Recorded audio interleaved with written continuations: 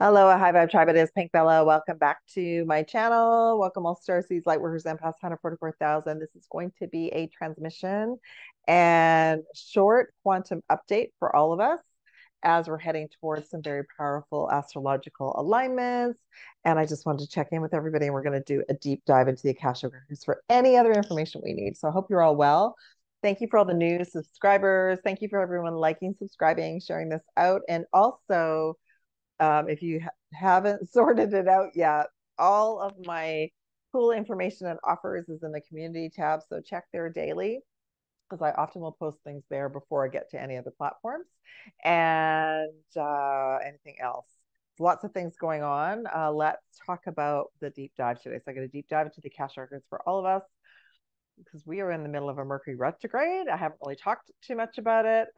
They reminded me that in December of last year, we started calling it the X-File. So we're going to look at that. That will continue until the 24th of April.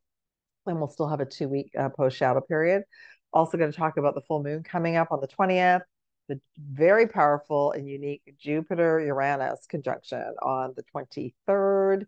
And I'm going to do a grid update, and we're going to pull some cards on this Jupiter-Uranus alignment as well. So yeah, for those of you that are new, thank you for being here. I'm so grateful for you. I'm a 12 to 22nd dimensional quantum Akashic reader, clear healer. Been working with the chakra system and the Akashic records consistently since 2016. And I also have gone through enough initiations and integrity that I am able to access the galactic and the intergalactic Akashic records, and not everybody on the planet is able to do that yet. So I've been doing this for a long time, of course, lifetimes. And of course, I'm here to help all of you be the best version you can be, whether it's moving into soul mission, whether it's resolving ascension symptoms, whether it's aligning with your highest timeline, whether it's wanting to learn about earth grid work, activating with the dragons, and now this new initiation, the JEDI initiation, which is super cool. All sorts of things on offer right now. And I'll talk a little bit more about that when I get into the grid update. So, Mercury retrograde and the X-Files.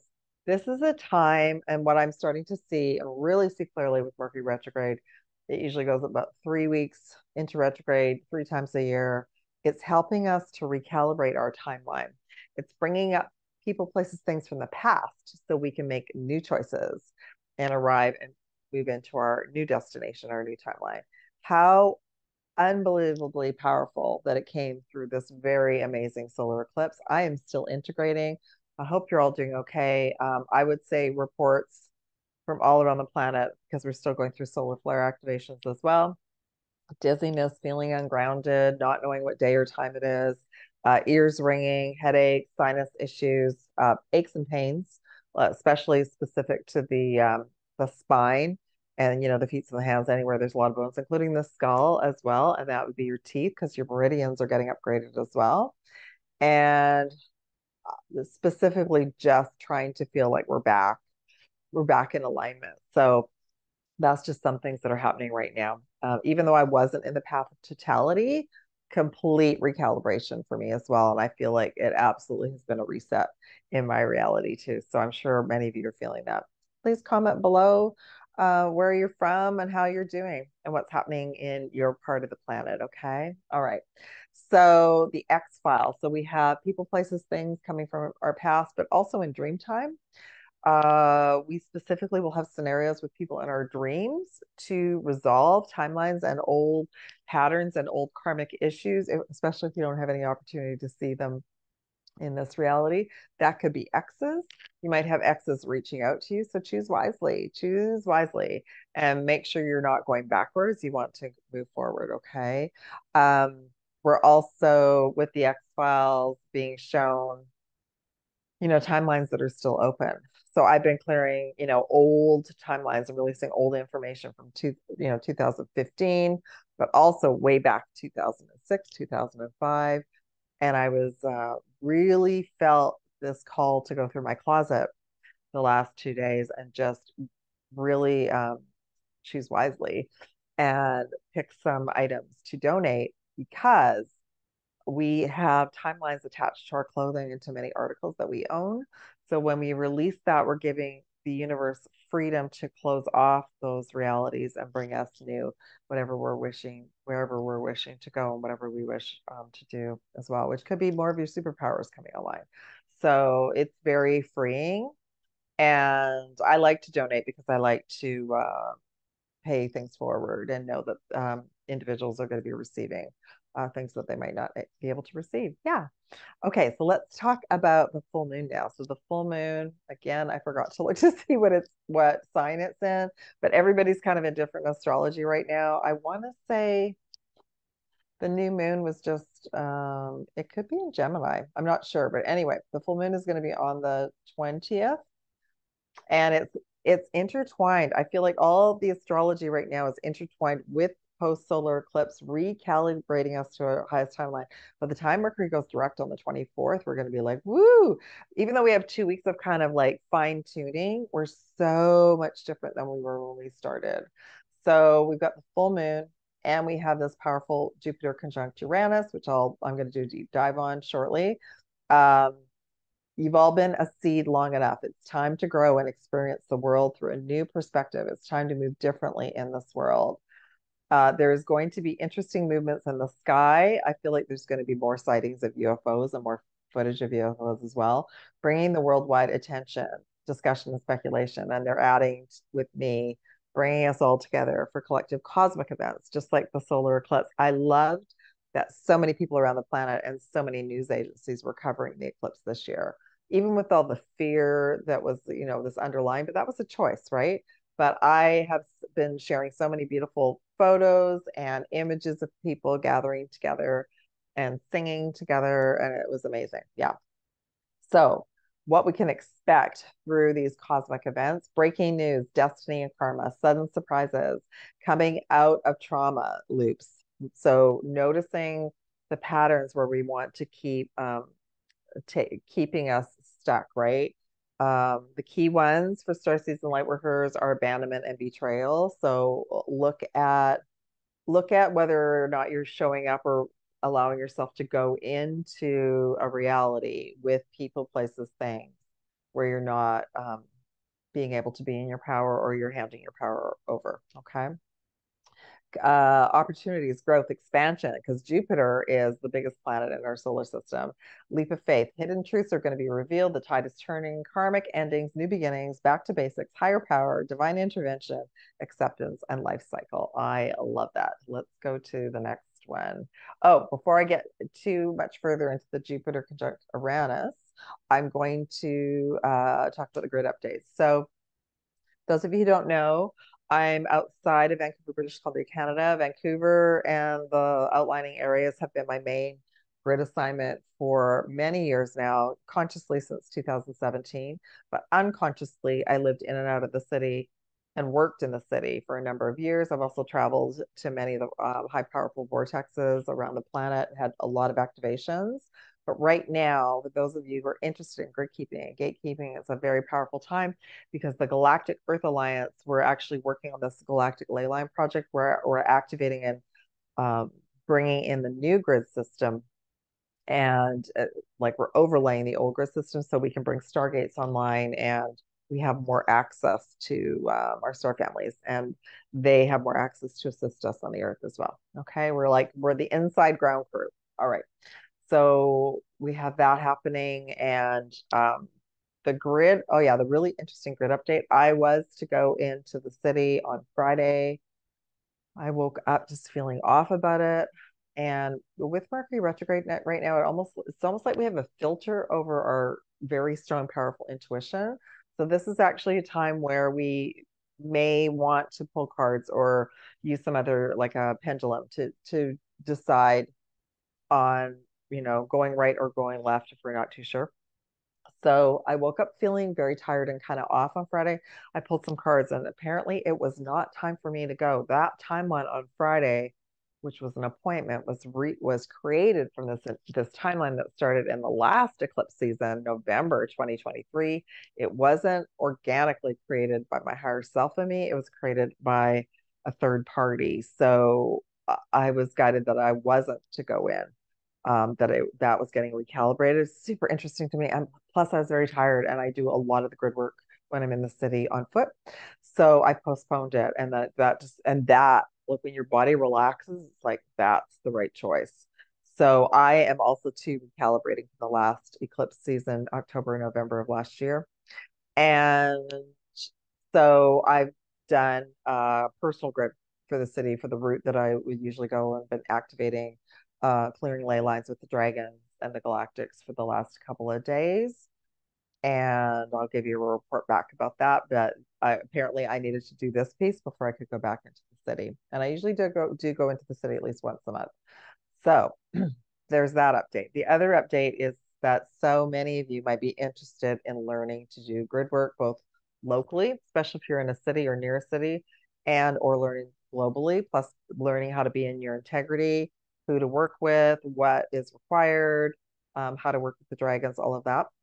So if you're interested in that, there's a Earth Grid Work training package on offer as well. There's also a Dragon activation package, and there is a new Jedi training package as well. And I'm also in Jedi training right now. I have been in Jedi training consciously again since 2018. I lived in this area in the city, which I found out later was a Men in Black area. And so there's two pathways for that. It's incredibly empowering, leveling up abilities and just moving through things quickly. So there's a Starseed Galactic Jedi activation package, and there's also a Galactic Goddess package as well. So what I can see so far is the initiations and activations are personal for all of us, but we're being brought home into this Jedi collective in order. And the grids in and around the planet have also gone through a reset and an upgrade, especially through this eclipse. Part of the eclipse energy was for the galactics to bring a lot of ships in, and a lot of grid work feasibility for all of us, like to reset the system and upgrade the system. So that's all been upgraded, and all the new codes for the Jedi Order are there as well. However, everyone will be activated accordingly. Okay, it's not something you can just rush into. It's something that we need to make sure that our emotions are in check and that we're doing things for the highest good. Okay, so that is the grid updates right now, and the grid updates will be brought into all of you through personal sessions as well. Okay, the final piece is we're going to look at the Jupiter-Uranus connection and conjunction. Let me just read this. Pay attention to seeing sequences of numerology sequences of 777, 333, and 888. Which I love. Here we go again, stargazers, gearing up for another great event in the cosmos as Jupiter and Uranus prepare to align in a rare conjunction on April 20th, 2024. Oh, I got that backwards. The full moon's the 23rd.